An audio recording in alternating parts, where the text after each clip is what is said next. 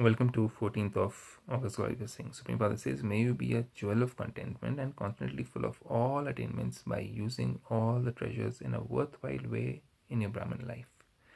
What are the treasures? Let's explain and explore that. The greatest treasure of all in Brahmin life is to remain content. Contentment. Where there are all attainments, there is contentment. And where there is contentment, there is everything. So all attainment means we have heard the knowledge from Supreme Father. All the secrets are revealed to us. We have known that we have to change ourselves and become pure. So we have virtues, values, morality, moral values. We have all the powers, 8 powers of the soul: patience, tolerance, adjustment power, power to discern, power to discriminate, power to judge, power to face. So many powers are there, right? So these are all treasures which we receive from the Supreme Father once we get the knowledge.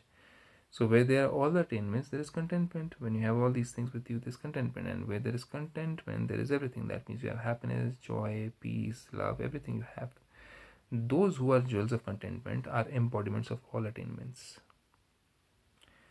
Their song is, I have attained everything I wanted to attain. So you were looking for the knowledge, we were looking for the source of knowledge, that is the Supreme Creator. We found it and we found him. So that is the highest attainment. The way to remain full of all attainments is to use all the treasures you have received in a worthwhile way. Because the more you use those treasures in a worthwhile way, the more they will increase. So if you practice more of humility, patience, tolerance in different situations at different times, you keep on practicing patience, tolerance in the worst scenarios of your life which come to you, and you still practice them, then your treasure of humility, your treasure of patience, your treasure of tolerance is increasing. That means in different scenarios, if you're able to practice it, that means you're becoming more wiser.